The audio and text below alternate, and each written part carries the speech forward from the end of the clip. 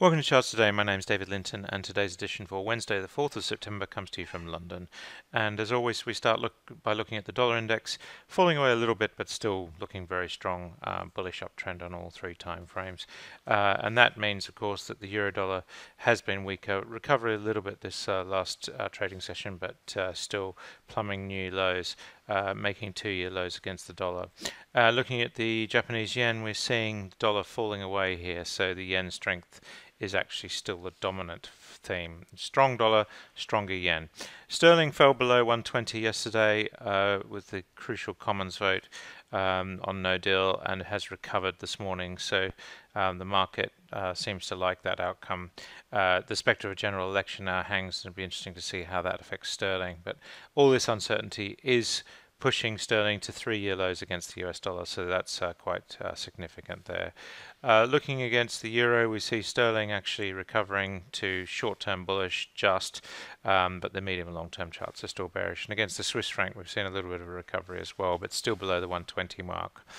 Taking a look at Bitcoin, we're sitting at $10,500, so we're holding the $10,000 level. Not quite enough to get us into medium-term bullish territory. The US stock markets fell last night. We saw the S&P 500 index down 0.7%. Not enough to take us bearish, but still struggling to break out of this range that's developed over the last few weeks. The Nasdaq was down 0.75%. And the Dow Jones index was down over 1%, so pretty poor performance on the indices generally. The Russell 2000 remains bearish on all three time frames, and that's really still a major issue. We're seeing the breadth in US stocks being weak. The futures this morning are actually up quite sharply. We've had better data out from China this morning, and so global recession fears are receding a little bit just on that data. So we're seeing the S&P future up 0.75%, and the Nasdaq E-mini up over 1%. So looking stronger there, and does look like we will see the US market opening higher. Looking at the Footsie 100, we're up on that as well. We're up 1/3% this morning, so we're maintaining short-term bullish there. And the Footsie 250 again pushing to higher levels, so we're seeing that as well. And if we look at the DAX, we're seeing the DAX pushing a little bit higher, and the CAC Current almost up 1% as well, pushing higher, bullish on all three time frames. So still one of the best-looking markets in Europe. The Tokyo market was down slightly. We're still bearish in the medium and long-term charts, but the short-term chart is bullish. The Hang Seng was actually up a massive 3.4%, so we're seeing a big sharp rise there, and the Shanghai Composite was up 1% on that Chinese data, looking better as well. Sensex has been very subdued lately. It remains in bearish territory on the medium and short-term charts, and it was only up slightly, and the Aussie market was down 1/3%, so this market didn't perform in line with the rest of Asia. Brent crude is sitting at 58.54. It's up $0.50 this morning, but remains bearish. WTI, the picture of course is very similar. US nat gas sitting at $2.34 is slowly marching uphill, but medium and long term still remains very bearish. Gold sitting at 15.37 this morning, so that's looking better, and silver also looking strong, up this morning about 0.5%. US 10-year yields remain in the doldrums at 1.47%, so really just hanging at this sub 150 mark now, and we have got downside targets not activated into the 120s, so that would be a massive fall for US yields. German bonds falling back a little bit. We're just entering short-term bearish territory there, but expect this to be short-lived. The rally in bond prices still looks pretty assured. Taking a look at the individual stocks now, so this data coming to you from Yahoo Finance, and we start by looking at the Dow Jones. Of course, it underperformed the market. We had Pfizer up 1.6%, and Procter & Gamble also up. The Pfizer chart not looking great. Procter & Gamble actually looking very strong. That chart has trended beautifully for the last 16 months, and we are actually 20% higher than the Dow this year on the relative. Looking at the downside, we've got Boeing. They were down 2.6%. That chart still just holding on, and Goldman Sachs also falling away some 2.4%, still remaining bearish on the long-term chart. Taking a look at the Nasdaq now, the best performer was Kraft Heinz Company. They were up 2%, but the chart still looks terrible. KLA were up 1.3%, and that chart looks amazing. A real bright spot in a lot of negative-looking charts. We've got Electronic Arts. They were up 1.2%, but not enough to change the bearish nature of the charts there. Looking at the downside, we had Alexion Pharmaceuticals down 5.5%. Quarate Retail were down 5.4%. That chart also looking terrible. And Wynn Resorts also falling lower. Lots of these charts are actually looking pretty bearish.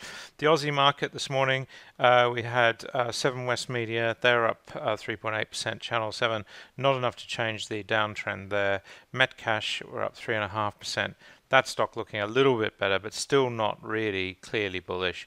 Oil Search Limited, they were up 3.3%, and again, a bearish looking chart. You can see we're struggling to find good looking charts at the moment. CSR, they were down 6%. That's bearish on the long-term chart, and now looking like turning bearish on the medium-term daily chart.